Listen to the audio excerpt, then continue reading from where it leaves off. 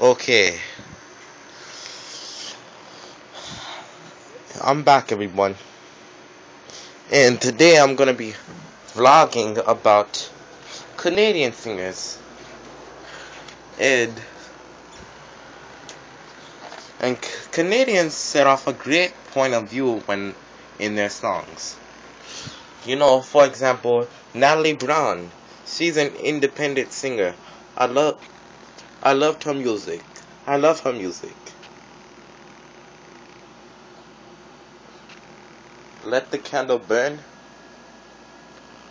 I've had that since June 2001.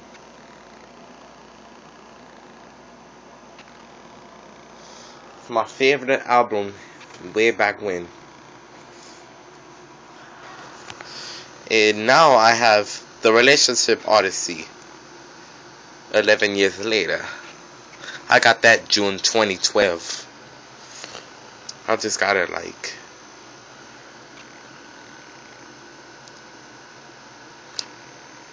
I purchased that Let the Candle Burn album June 2nd, 2001 because I put the date on my because my mom puts the date on my on the albums I get.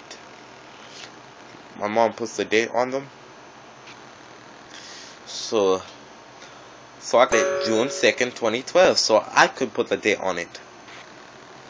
The Relationship Odyssey. That's what my mom did with the Let the Candle Burn album. So and Justin Bieber. I got his Boyfriend single that same day. I have Bieber fever, but I am a dude. Don't get me wrong. I am a dude, but don't get me wrong. I got Bieber fever, but I am a dude. No,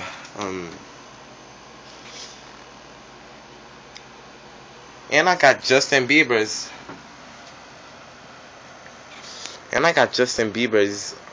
album Believe. I got it last night.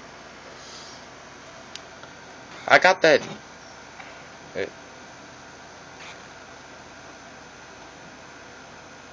I got it at some bookstore in Newark. The Relationship Odyssey and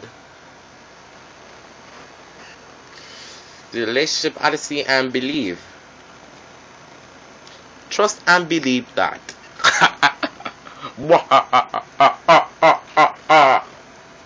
You know what I'm saying? So this bookstore that sells music, it's off of Bloomfield Avenue. It's on Crittenden, right before it's Crittenden Street turns to Park Avenue. Anybody who lives there, I live in Rahway, by the way. Here I am in Rahway. Can't wait for the fireworks tonight on River Road at Rahway River Park. You know what I'm saying? Alright. I'm getting ready for the fireworks, so good day, see you tomorrow. Peace.